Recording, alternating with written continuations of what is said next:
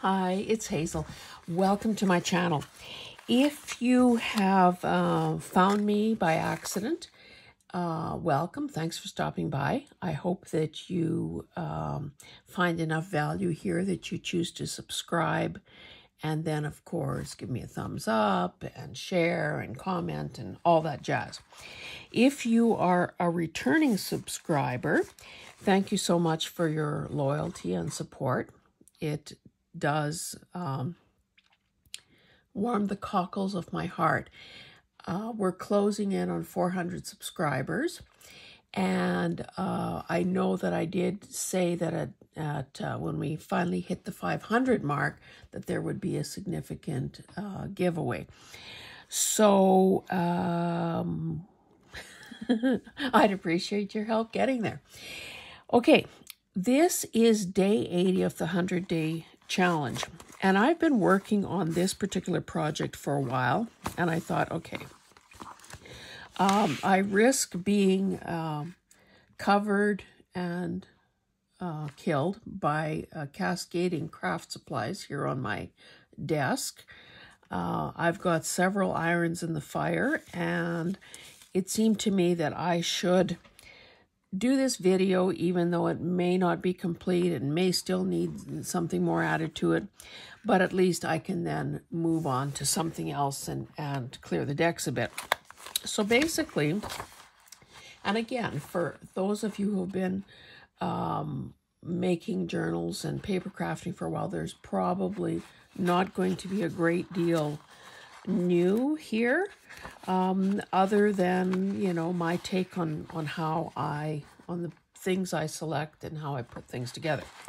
So somewhere along the way, I found these envelopes, and they are 3, 6, 7.5 by, excuse me, 3, 6, 9, 10, about 10.5. And the part that I liked about them was this gigantic flap here, because I thought, oh, that lends itself to being a wraparound. So what I did, I'll show you sort of the project that is nearly complete, or maybe complete. What I did, no, do I have it here? Oh, yes, I do, because of course I haven't cleaned up yet. This is that sort of paper tape that you can find in the dollar store or in a drugstore, that's sort of with the medical tapes. And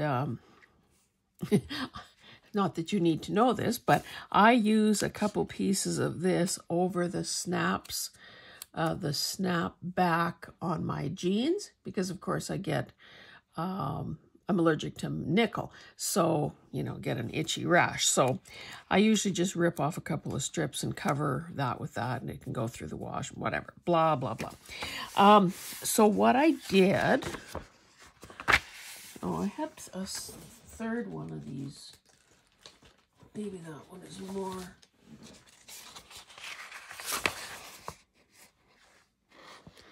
Oh, okay. And you probably can't see white on white, but basically what I did was reinforce these folds with this tape. It gives them a little additional strength. It, you know, is obviously thin. It doesn't add any bulk or anything. Now, I have to say that when I was inking them in this project, it doesn't take the ink quite as well as normal paper does. But anyway, so I have a couple more of these going. And of course, I chose for my purposes, I think that's about a 1/2 inch spine. Oh, you can see there's a little rip there already, just from the handling and the folding. So that should be reinforced, of course. And now I don't know why I did this. I don't think it matters in the end, but I don't know why I chose to make this end wider than this end. Maybe I thought that, you know, it would bulk up. Anyway, enough about that. You are quite capable of figuring out your own, obviously using your own envelopes, figuring out your own spine width, and using the flap if you've got one like this, however you choose. So anyway, let's get to this. Now, I will say that the papers that I used to decorate this are from Lorna at Tailor Made Journals, and it's called Gilded Grunge. And I absolutely love these papers. They resonate with me, and they're, you know, I mean, obviously it's, you know, fairly intensive from an ink use perspective, but to me it's clearly very much worth it. So, okay, based on that white envelope I showed you, what I ended up doing was making this side pocket. And sometimes rather than, you know, figuring out where's the center or eyeballing it and missing, I just choose to do the notch somewhere off center. So it's very clear that, oh, she didn't try to center it and miss. Now, this is a book page thing. And I just chose to include it. I guess I shouldn't be putting these things back in because what I really wanted to do is sew in the pages. So I'll just briefly show you what I have. And honestly, I'm sorry, I don't know where some of these things came from. I know I keep saying that, but anyway, so this one, it's out of one of those, you know, sort of gift book type things. And it's got quotes on either side, so I didn't bother covering the back of that. This, it had sort of a distressed look to the edge. I just creased it and inked it, and I guess I should do the back a little better. This is a similar book page. It had something here that I wanted to cover as well as turn it into a journaling spot. So I just used some, this is really thin, kind of almost pathetic paper, but it looks perfect because, of course, grunge is the name of the game here. And this was something, probably a manila tag that looks like avocado dye on there. I'd stamped it with a couple of different things and just inked it up. So there's that. So I made this pocket as well. And again, offset the notch.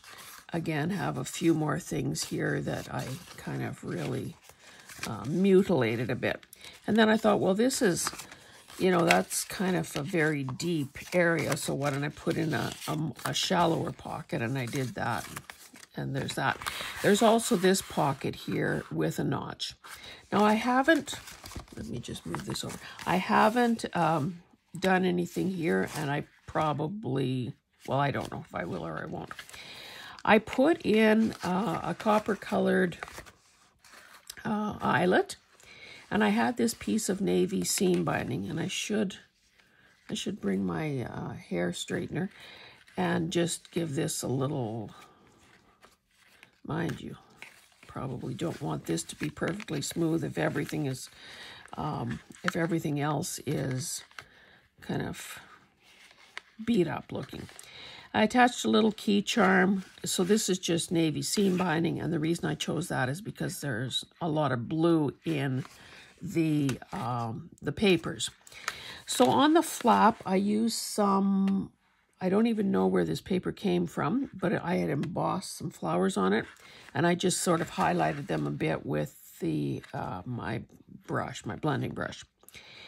You will see images of padlocks. I have a padlock collection, and a lot of them are rusty and grungy and so on. So I just fussy cut those out of some paper that I created out using them.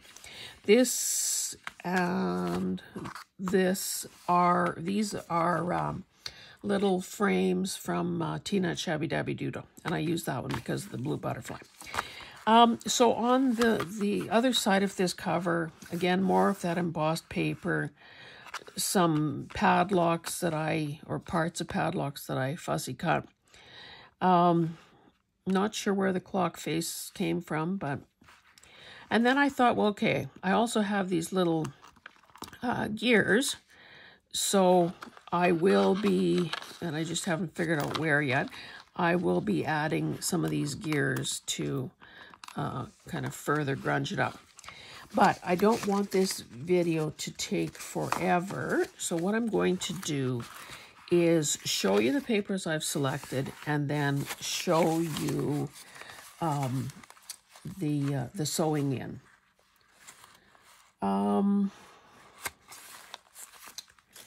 Okay.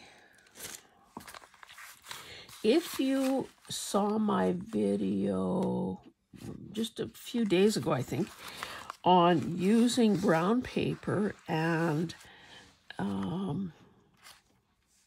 distress crayons, oh my God, Caran d'Ache, artist crayons, and what the heck was the third thing? Oh, and ink.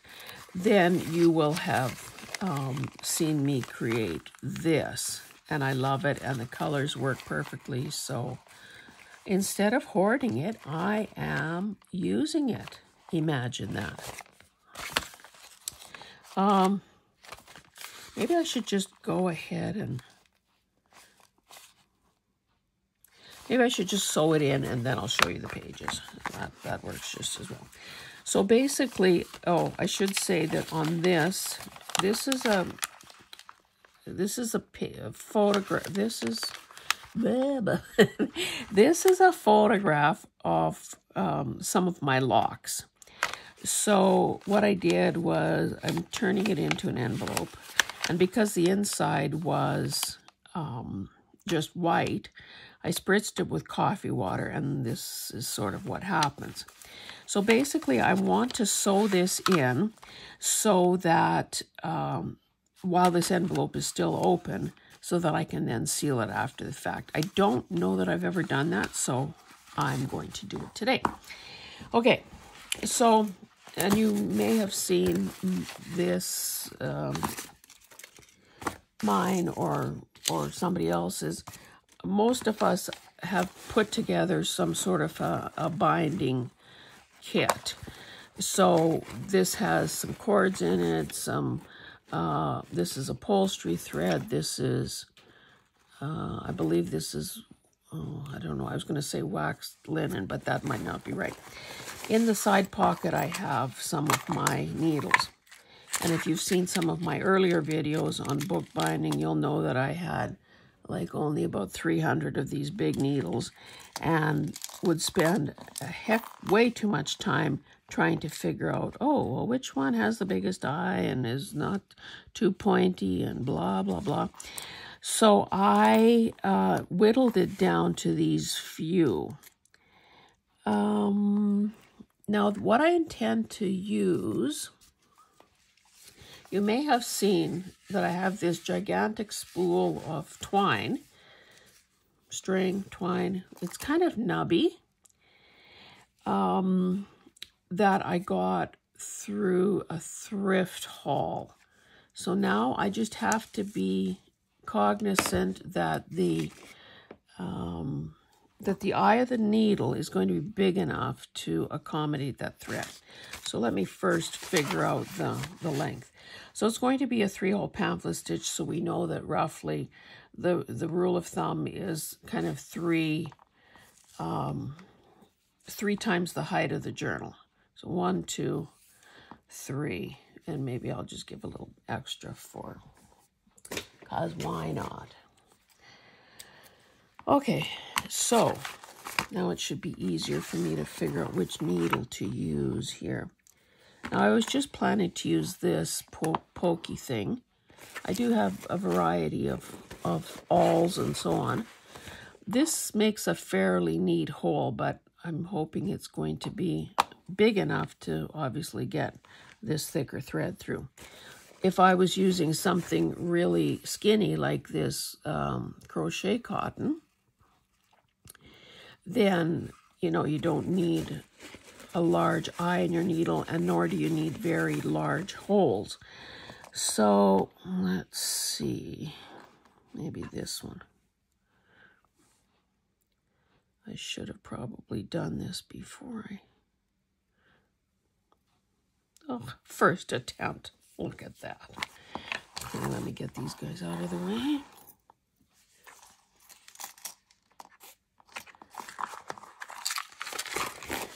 And put that aside. Okay. Now, because this is a 3-hole pamphlet stitch, and because it's only one signature, I'm not going to go to the trouble of making a template and doing all that. I also want to be sure that this envelope here is going to be caught in at least 2 places, and who knows, maybe even 3. So basically, you can see that I've used these oversized paper clips to hold this all together.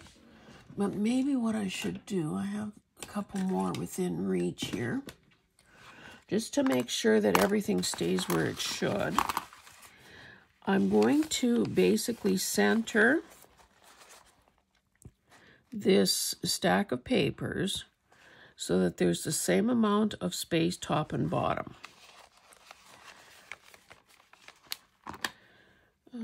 Maybe I'll do the opposite side.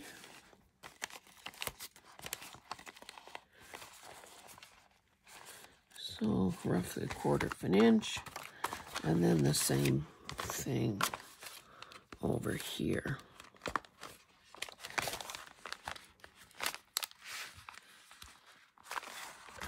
And I'll just, I mean, this is a classic Pam at the Paper Outpost move. She always,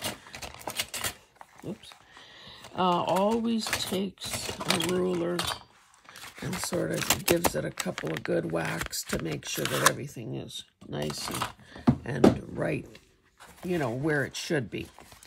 So again, I'm not going to worry too much. You know, I just had a thought. I should probably, because this is going to look kind of, I'm just thinking that maybe I should run this, but how dirty am I going to get? I'm going to, here's some scrap paper. Is there any paper in the house? Before I do anything, I'm just going to run this over the string and hopefully just sort of color it a bit so that it doesn't look so white or light when everything else is kind of dark.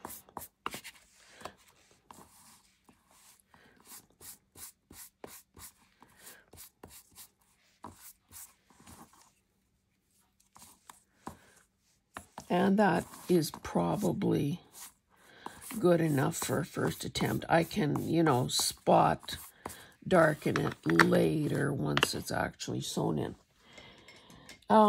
Okay. So basically, I've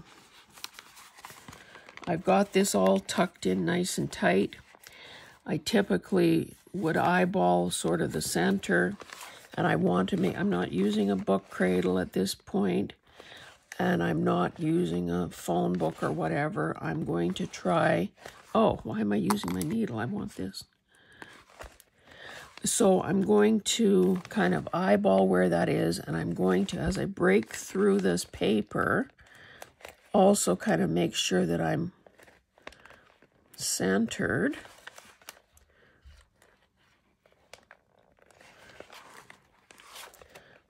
In that spine. Can you see?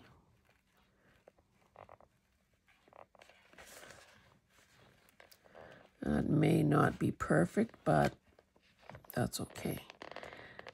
And what I'll probably do, I should maybe just make sure that's going to accommodate that, the width of that string. And let's just bring that little brush back in and do that. Okay, so I've got one hole. Now I said that I want to try to catch this envelope in at least, well, minimum one more place and hopefully 2 more places. So what I'm going to do here is the same sort of thing.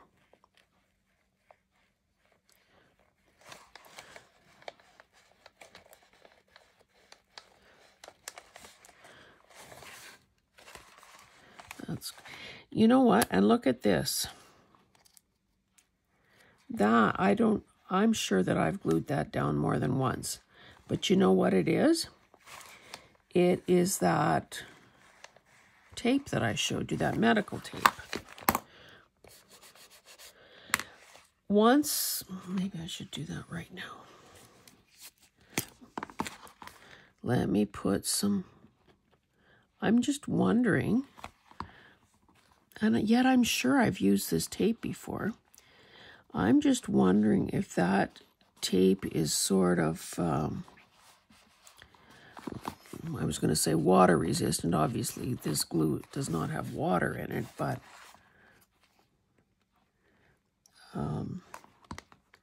you know, that's probably part of quality that you want in medical tape, that it sort of is a bit waterproof. Okay, so let's just make sure this hole is big enough.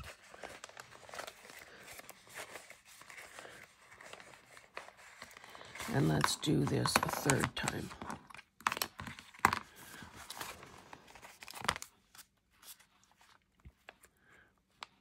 I guess I can. Yeah, I think I'll try to catch that with the 3rd hole.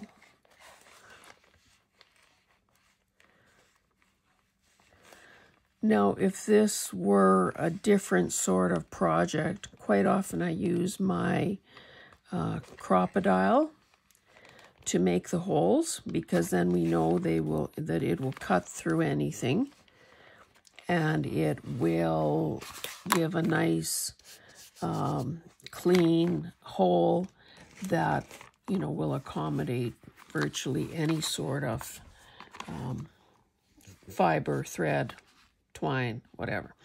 Okay, so I'd say 9.5 times out of 10, I start from the inside as opposed to the outside, because I want the twine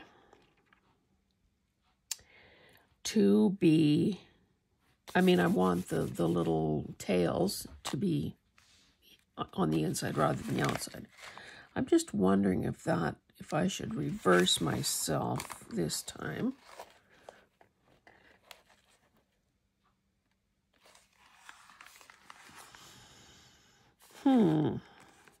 Now this I intend to, oh no, that will be visible. Or will, well, anyway, let me do my typical thing and then I'll just, and get on with it.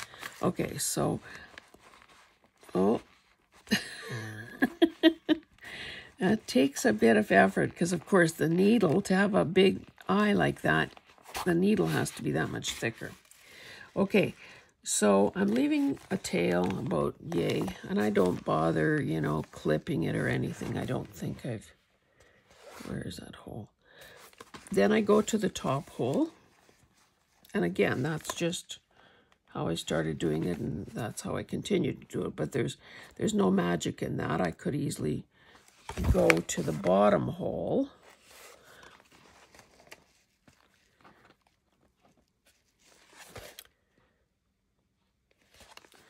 I'm just wondering if I'm going to have to, oh, maybe I'll make it. I was going to say I might have to enlarge that hole, but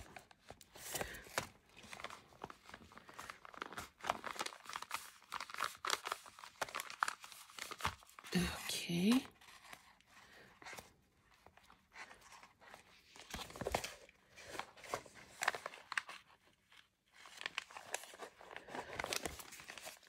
Then you skip over the middle one and you go out through the bottom one.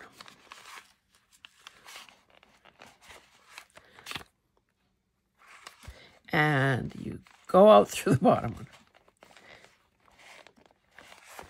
Why does that not seem to be lining up?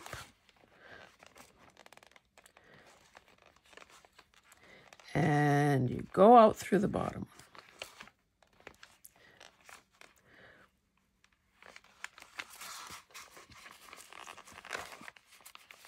Oh.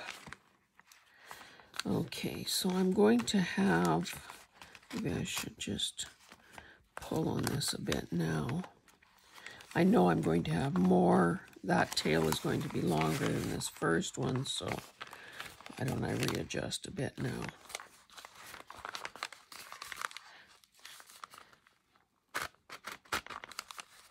Now this string is going to have that nice grungy look to it.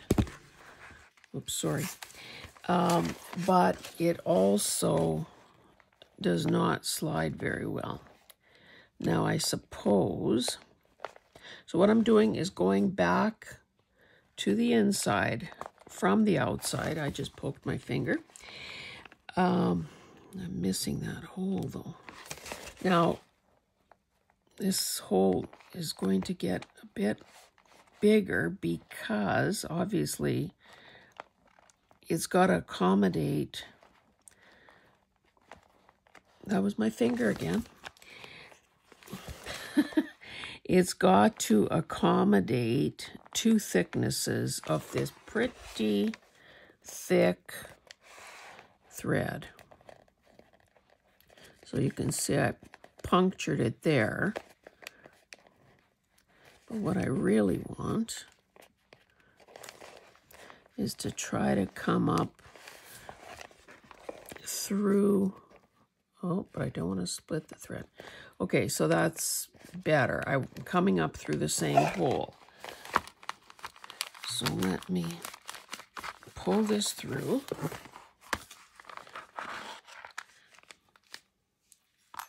Now, if you have, and of course, with one signature, it would have been pretty hard to miss the holes.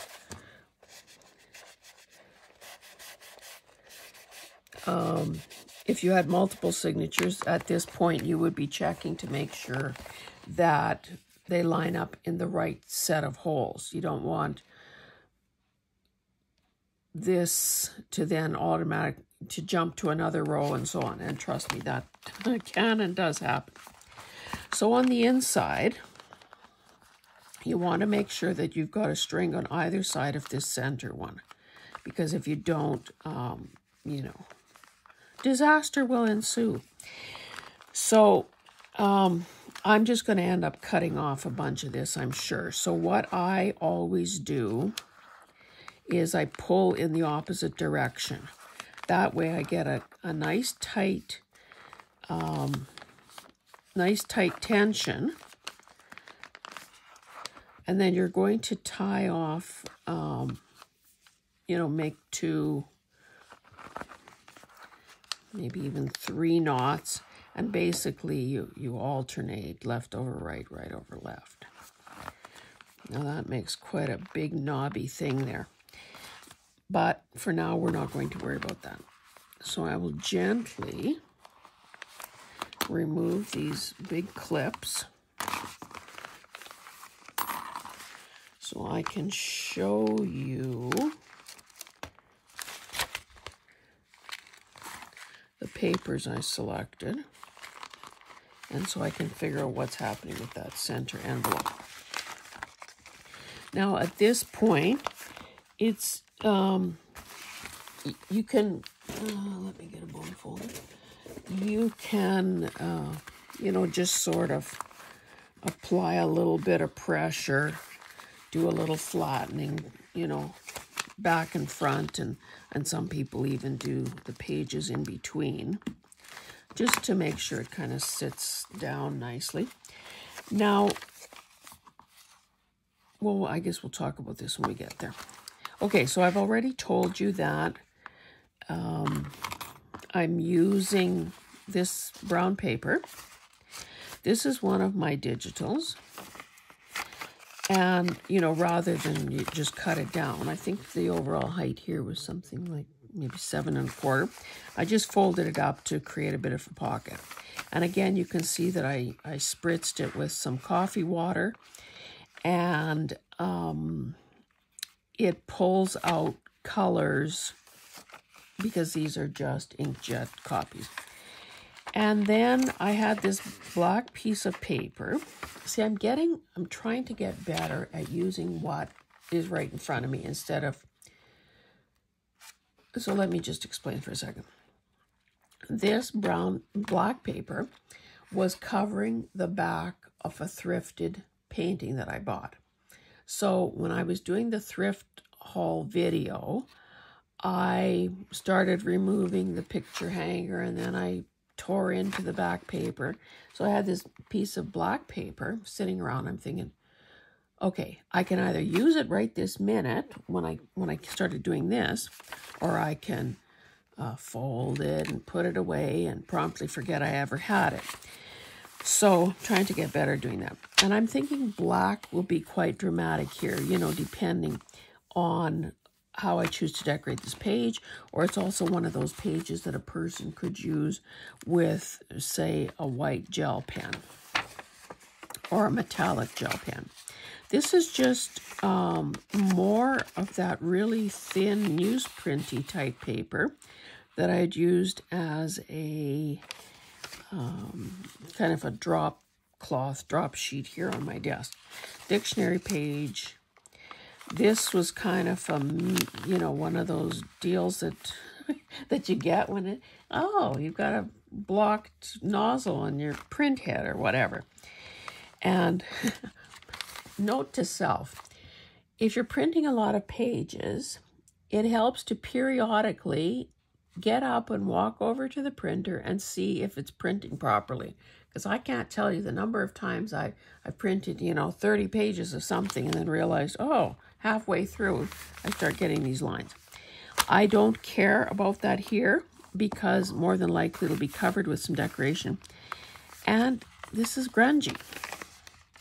Same thing, a pocket there. Now this is, believe it or not, let me show it to you this way. This is a photo I've taken of all this wall of heavy-duty chain that we have here at the farm. So this is like the studs in a shop wall, and all these things with these mega things of chain. So again, this has a fold this way and a little pocket this way, and you know.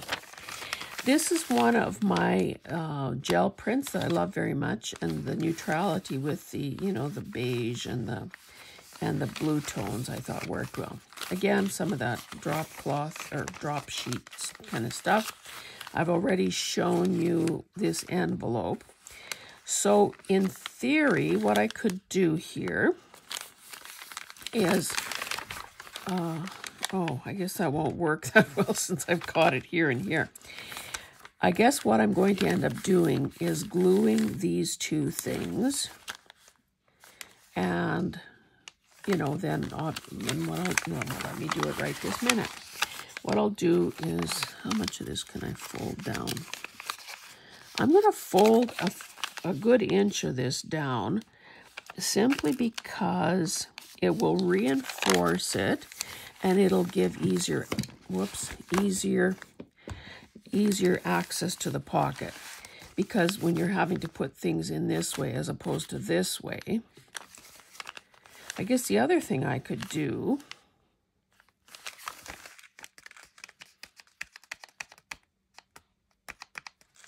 no, I'll stick with that. I was going to say the other thing I could do is seal this and cut it open here,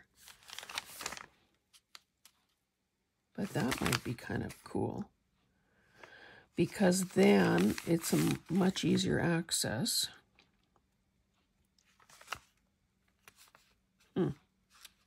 I think that's what I'm going to do. So let me trim that nice and short. And of course, I'm going to keep those pieces. So I'll quickly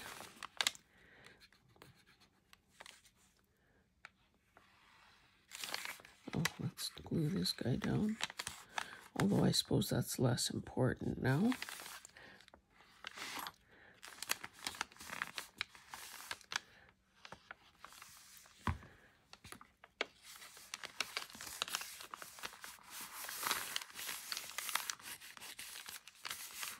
I suppose I could have been a little more generous with that glue.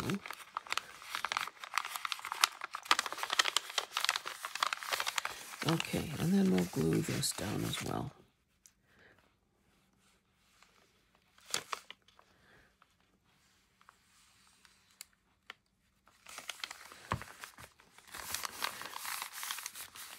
I can't tell you how much I love these lofts.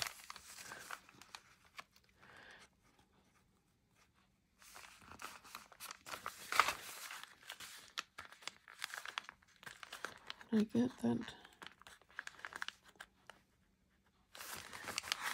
Yeah, I guess that's good enough. It's holding. Okay, so now we have to, where are my scissors? Just cut a sliver off the edge of this in order to open it up for use.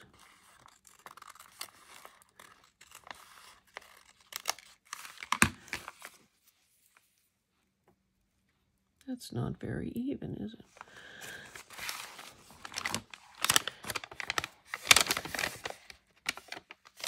Oh, you know what? I should, let me just get in there. I should do a better job with that gluing, because now I don't want those to be sticking point, catching points.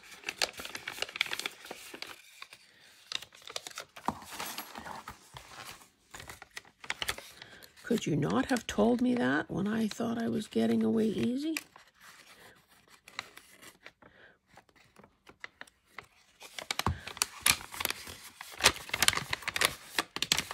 I know it's not your fault.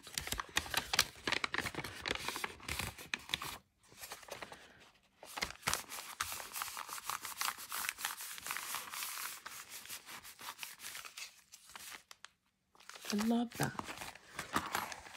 I may have said it once or twice already, though. Okay. Now I suppose I can reach for my oval punch here. And I think I'll do fairly shallow, and I will do both thicknesses.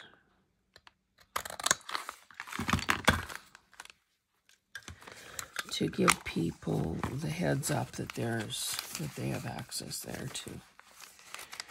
Yeah, I love that. Cool. More of that. So of course this is the flip side of whatever I showed you before. Again, I didn't do that great a job here when I was tearing, so a little inking up will save the day. This had better be trimmed a bit. Or why am I trimming? Why am I not just folding it and inking it and making it grungier?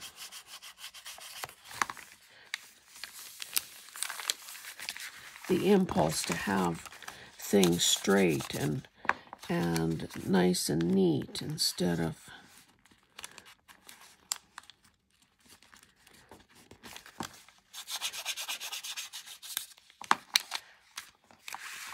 okay. Give this another little dab will do you. Okay. Back page of that, dictionary page, blah, blah, blah. I had a heck of a time squaring this thing off, and then I thought, why am I even bothering? This is newsprint. It's supposed to be rough and tumble. And then there was a tear in this because, of course, when I was ripping this off the back of that painting, I wasn't paying attention to what I was doing. I was just being impetuous. So, of course, there was a rip here. So I thought, well, okay, why don't I use some of my salvaged old Scotch tape? So that's what I did. Now, I didn't do it on this side, but obviously it has been now repaired. And then that is it. Now, I don't think I've created anything yet for this pocket. You saw these things that I intended to use inside the other pockets. So, how are we doing for time? Oh, we're at the 40-minute mark, so I probably should stop there. I won't take your time putting these things back in. I said I was going to add some gears, so I will. I'll put these things back in. I have to say that I probably shouldn't scare you with this, but I did some pretty ugly, this is last year or the year before, some pretty ugly eco dyeing. But, of course, was I going to waste it? No. So you can see some things that were made like with, oh no, this isn't eco, well, is it eco dyeing? Yeah, I guess. But I also had rusty elements in the bundle. So, and I don't know. I've only tried it once, I guess. So I don't know. Obviously, tying. So you can see plant material there. There's a washer. A washer. Really weakened the paper. So I've got tears. I've got this hole. And again, I guess that's how I bundled it when I threw it in the pot. But again, I'm not about to waste this.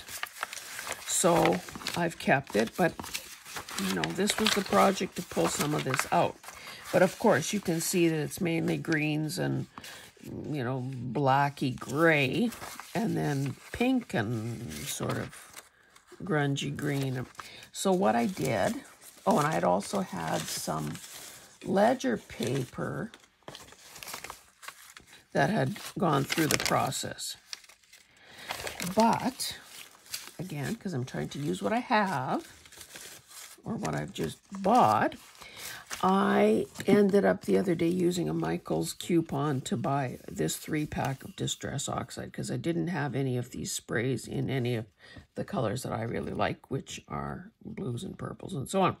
So anyway, Faded Jeans, Wilted Violet, and Salty Ocean. So what I did was I spritzed, oh, I guess it was mainly ledger page. I spritzed some of these scraps here with some of those colors and then added water. But I'm not sure why it's that concentrated. Like I did it kind of immediately. So I don't know. Either I should have maybe been holding my spray bottle higher so that the blobs of ink weren't quite so big. I mean, not that there's anything wrong with this, but I think if it would have been a more muted kind of thing, I might have liked it better. So anyway, I have this at my disposal to use with any additional decorating that I plan to do in this project. The final thing I'll show you, oh, I have a scrap of that left, another clock, more clocks, more padlock bits, is this. Now this was done the same day as the brown paper project with So this was acrylic ink on this particular one. So some of these bits, and again, this tore in the process, could probably easily work into this project as well. But I'm probably almost at the point where I have enough going on there. So I'm going to stop there. I am going to encourage you to try an envelope project like this if you haven't already done so. Again, if you really like this kit, I guess I should also say that I'm not really, I don't really, you know, buy a kit and then use every single thing and use it necessarily as the creator intended. So most of the purchases that I make are for, I would almost call them background pages. And I don't mean the light, you know, the really faint things that you're intended to journal on, but like wallpaper kits and this grunge kit that is, again, just a sort of a base layer. So, anyway, that's neither here nor there, I guess.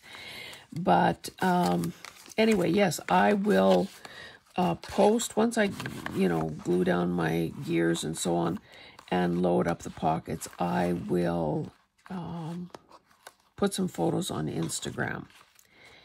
I thank you very much for joining me. Oh, this is also a, what did I do here? I don't know, but this would work. Look at how those colors work. So I'll probably use that somewhere too. Anyway, I will stop there. Thank you so much for joining me. Again, I'm working my way to 500 subscribers. If you can help me get there, I would very much appreciate it. And as we get closer, I will be revealing what the giveaway prize will be for hitting that landmark.